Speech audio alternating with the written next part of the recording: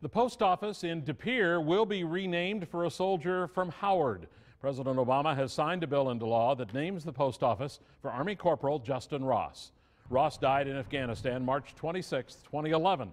Representative Reed Ribble sponsored the bill. He says the name change is meant to honor all service members who died in his district since he took office in January of 2011. The others are Paul Adam of Green Bay, Matthew Hermanson and Garrick Eppinger of Appleton, and Jordan Bear from Elton in Langlade County.